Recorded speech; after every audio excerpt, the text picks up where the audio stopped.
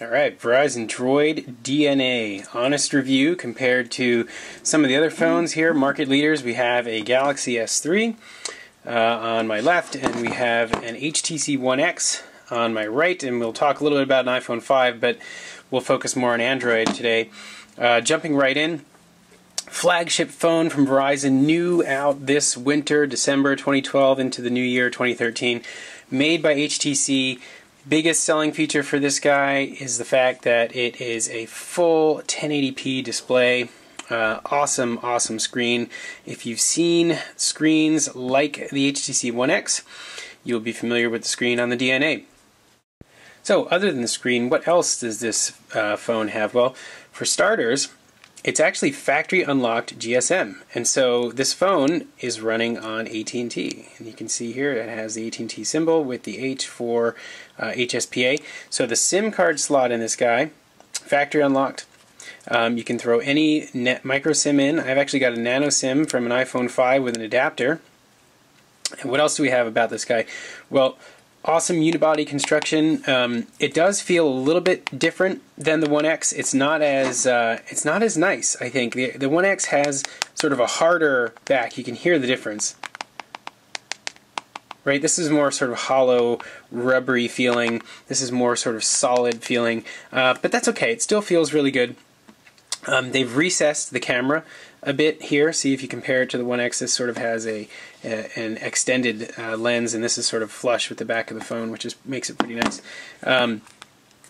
Other parts about it, I'm not really going to get too much into the specs. I don't really like to talk about specs too much. Design of the phone, really nice. Super slim, super lightweight, nice red accents across the top, the bottom, the side, the back. Really well done, I think. The only sort of negative I can point out about the design is this silly little plastic flap for the charging port. I don't know if they should have used a slider or maybe just nothing, but when it's closed, it does sort of give the phone a nice sleek look, but to try and get it open, it's sort of a pain in the butt.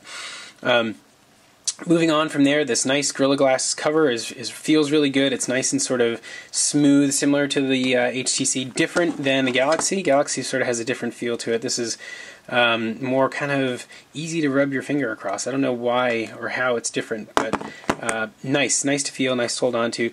Good fit in your hand. It's sort of a longer fit. Compared to, say, the Galaxy. The Galaxy's kind of wide. This is long. You can see the difference here between the three of these. Very big screen. You definitely need to use two hands on this phone to do all the features, but because it's a little bit narrow, you can kind of reach a lot of the areas with your thumb. You do have to sort of jostle the phone around to get to the bottom corner and to the top corner, but good fit and finish in the hand. Really well built. Really well designed. Very high-end looking, feeling phone, similar to the other HTC models you have around. HTC, I think, is one of the leaders in design next to Apple. Samsung have a tendency to feel sort of cheap, sort of plasticky. You look at the back of this and then compare that to, say, the HTC.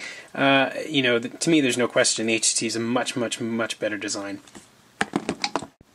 So getting back to the screen of this phone, the screen on this guy is nothing short of amazing. Pixel density is tremendous. I think they quoted it at 440 dpi.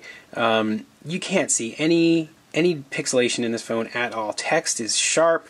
Everything is the colors stand out. There is no reason why you wouldn't think that this phone is anything sort of amazing when you look at the text in the screen. We'll just zoom in here real quick and just show you guys some of the text on here. It is just incredible. You really have to see it for yourself to see how good this screen really is. So what else can we say about the DNA? Well, the operating system is fast, it's fluid, it comes pre-installed with Android 4.1 Jelly Bean, which is nice.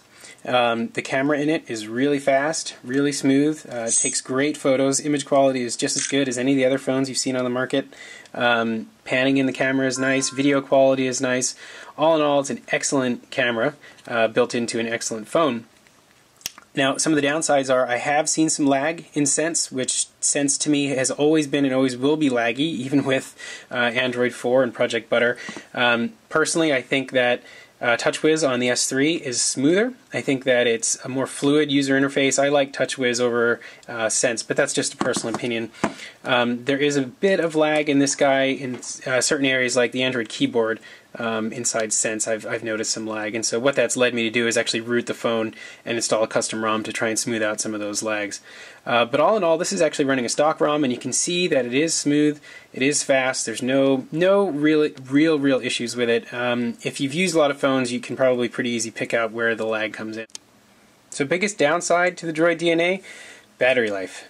I get about a full day's use, maybe 8-9 hours out of it before it needs a charge, and that's with moderate use, I would say, checking emails, texting, a little bit of web traffic, not a lot of video activity, not a lot of game playing, and so they didn't, in my opinion, they really didn't stick a big enough battery in this phone for everyday use. You're going to have to carry a charger with you if you're a heavy user, so all in all, they've made a really nicely designed phone, very nice in terms of its software features and hardware specs, but they left out a big enough battery, and so I don't know what they're thinking when they made this phone, because people expect to have a full day's use out of their device, and so when you throw a smaller battery in, it really limits what you can do with the phone. Galaxy S3, on the other hand, much better battery life. Even HTC One X, much better battery life. And so you have to think about that when you're considering purchasing the Droid DNA.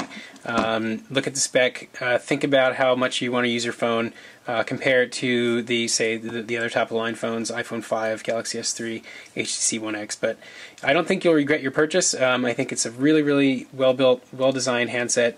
I like it a lot. It's going to be my phone of choice for the next few months. And I hope you guys have enjoyed this video. Don't forget to rate, comment, and subscribe.